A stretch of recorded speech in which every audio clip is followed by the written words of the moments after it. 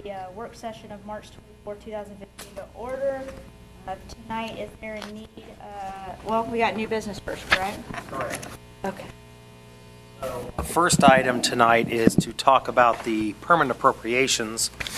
I was not able to attend the FAC meeting. Mr. Birkenhauer handled that matter with the FAC last week or 2 weeks ago. I was out ill. I am recommending a slight change to the appropriations that happened after the FAC presentation. I want to go through those details, many of which was a result of the leadership retreat we had last week, talking about some of the long-term plans and some shift in a few things. So I'd like to, first of all, I'd like to point out that the FAC approved permanent appropriations in the amount of $28,011,314. And if you remember back in December when we did the temporary appropriations, the FAC actually approved $28.9 million, and then we tweaked the budget prior to adopting as a board and actually dropped the temporaries down to $27.7. My recommendation tonight is going to be to recommend permanent appropriations in the amount of $28,425,346. Some of those changes that has happened since the FAC meeting, in the general fund in particular, we started looking at the cost of doing our nuisance abatements with our either seasonal workers or by contracting it out, and we found that it would be less expensive to assign seasonal workers to that, supervised by Roger Krebs, than to actually contract with an agency to do that. And we're actually going to charge those against the general fund because that's where the revenue comes in through the assessment process. So that increased the budget about $5,600. We're asking for an increase of $35,000 to be transferred to the zoning department so that we can do a comp plan update. When we had our leadership retreat, it was pointed out that the last comp plan was updated 10 years ago, and we've just gone through the strategic planning update with our public safety department and feel that we need to make sure that our comp plan is up to date and that our land use plan and our comp plan are integrated. We ran into some challenges with the Kroger development as far as maybe some conflict or potential conflict, and while we were able to get through that, we believe it's time to upgrade the comp plan to today's standards. And then there were some boiler upgrades. Our boiler system in the basement, you approved that already, but that got left out of the original temporary appropriations. In the Road and Bridge Fund, we've had some personnel changes. When Director Malloy first went into the public services area, we moved some of his salaries and fringes as a result of the reorganization, moving some of the administrative assistants. Shannon Baker is now being all charged to Road and Bridge, and I moved Roger Krebs from the Parks Department into the Road and Bridge Fund. So we just had some reallocations from some of our different funds regarding salary and fringe benefits. The Police Department, we're asking for an additional position for code enforcement. We are about 230 inspections behind. As you know, when the JEDZ failed, we eliminated the part-time position within the zoning department because that was being funded out of general fund. Since that time, we've talked about a standard operating procedure and feel that to enforce the new resolutions we have with regards to nuisance abatements and property maintenance issues, that it would be much better handled out by a police department officer.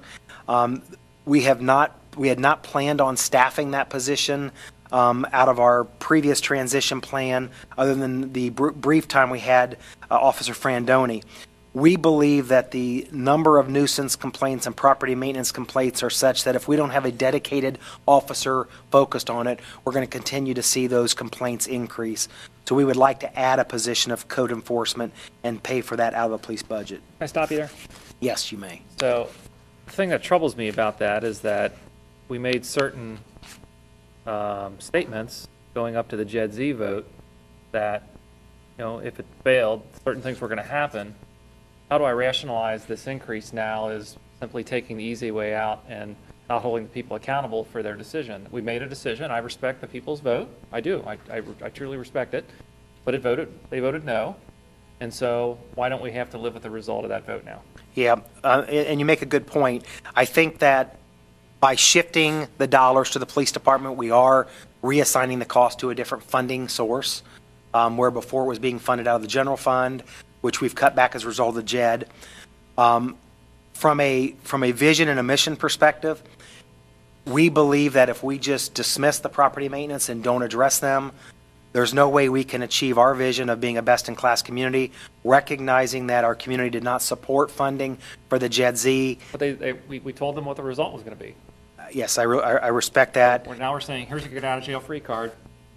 What I'm saying is that right now we have the ability within our police department to fund the position, and rather than not address property maintenance and nuisance complaints, I think it better serves the community to use a different source of funding for that position. Okay. Well, I agree to disagree, but I also say it's not a big enough issue to make me vote against the overall appropriation, but I'm expressing my pleasure with that. Go ahead, Dan. To that, I mean, life's about accountability.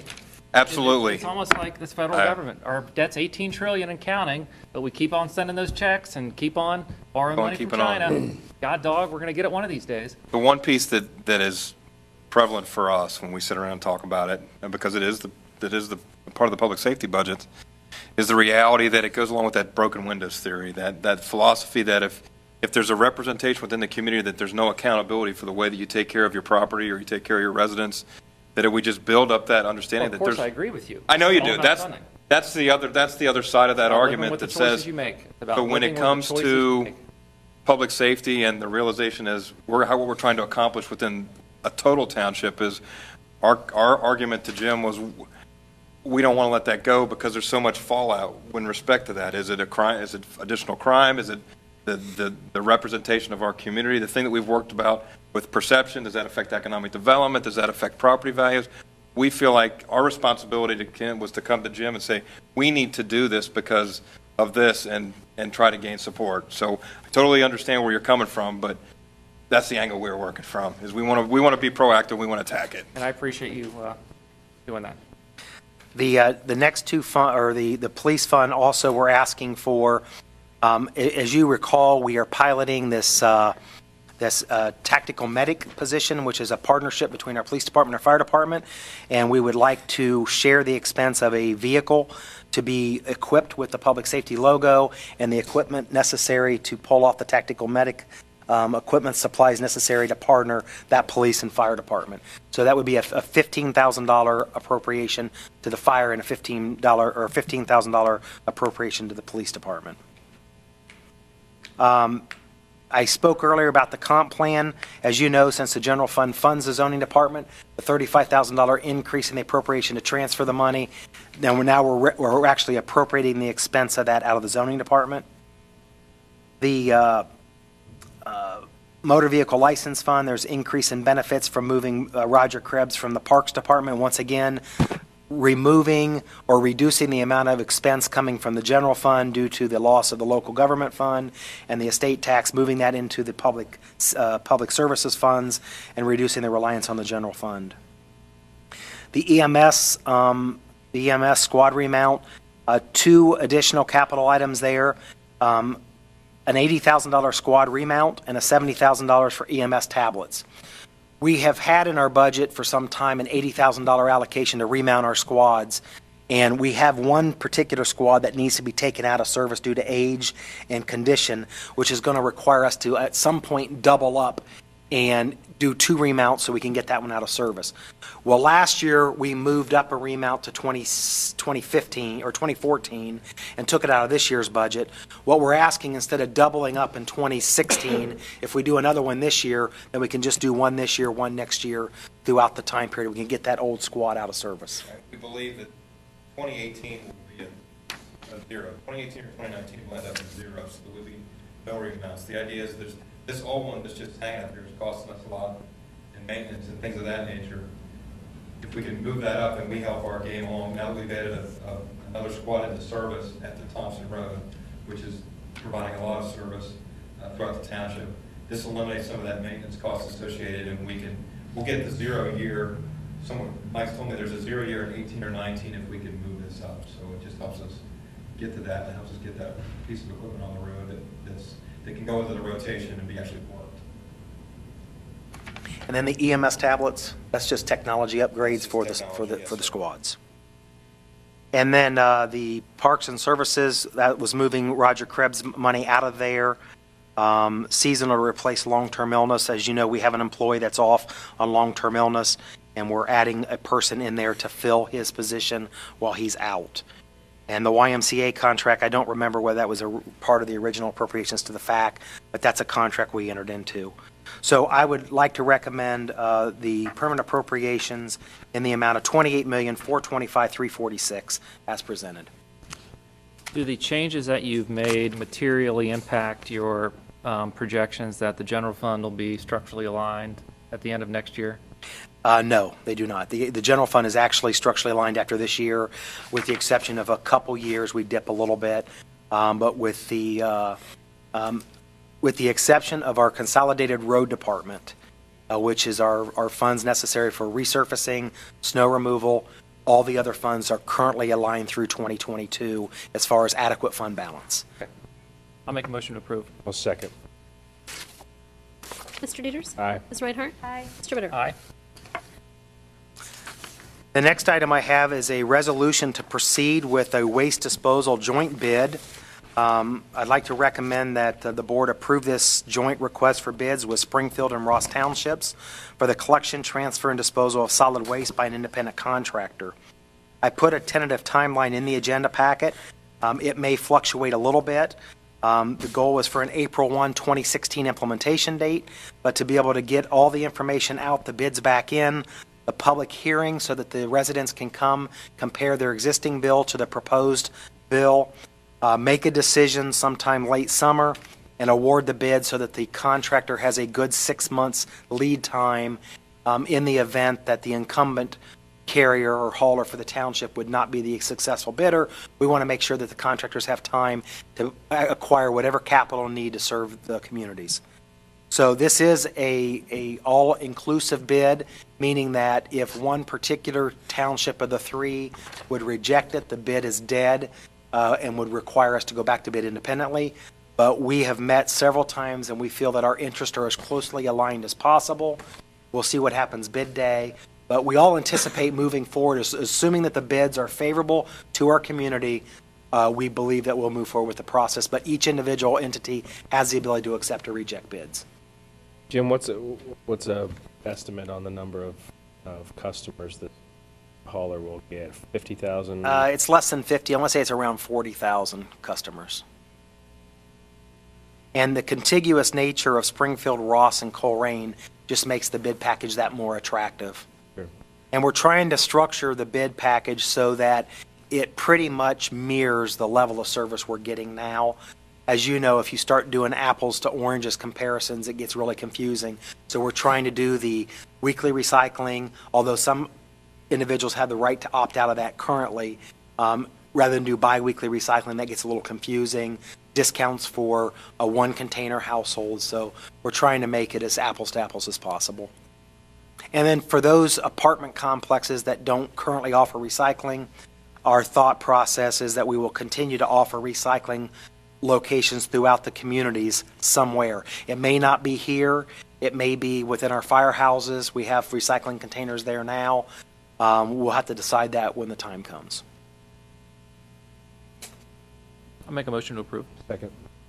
Mr. Dieters? Aye. Ms. Reinhardt? Aye. Mr. Bitter? Aye. And here's the resolution for your signature. Mr. Royan, I've noticed that the recycling bins out back are full a lot, especially on the weekends. Yes, we've actually gone to twice a week pickup. I believe it's Monday and Thursday. They've had to come and pick up a couple times. We really can't explain what's going on. I mean, we've got Wonderful. the same number of bins we've always had. I have talked to Frank Cook, and we're doing an evaluation. We have the recycling bins right now at all of our firehouses. If we were to add a residential recycling option there, we can get credit on a recycling for using those bins. So it may be an option for overflow recycling, that if this center's full, they could go to one of our firehouses and use those facilities. That's a great idea. So we're working through that. I just want to make sure it's not going to create any kind of a hardship coming in, because they're smaller containers too. Sure, because I know people have pulled into the recycling bins here with a car full of stuff and Yes, no place to put it. absolutely. Thank you. I'm just glad people are using it. And Mr. Birkenhauer is going to handle the next two items. Thank you. The next item is the lease agreement with Colerain Athletic Association for the use of the Groesbeck Athletic baseball fields. And this is for a one-year period expiring December 31st, 2015. So moved. Second? Mr. Dieters. Aye. Ms. Reinhardt. Aye. Mr. Bitter. Aye. Frank, we had some residents, members of that association expressing concerns. You comfortable that they're happy and satisfied with this? The gentleman from the Colerain Athletic Association and the group that attended were in communication with them, and they've actually already said, you know, we're signing this as soon as you sign up. Okay.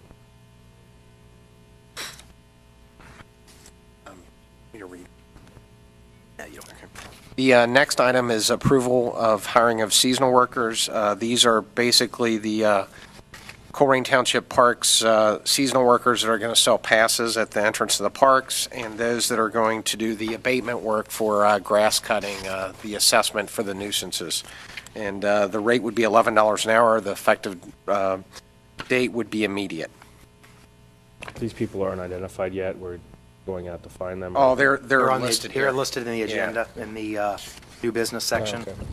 My apologies. They will also be used on an as-needed basis. We have given the the supervisors a budget and a schedule to stay within throughout the year. The other thing we're doing is we're changing our payroll processing, and we're going to start tracking our seasonal workers by type of service, whether it's abatement work, parking permit, which parks.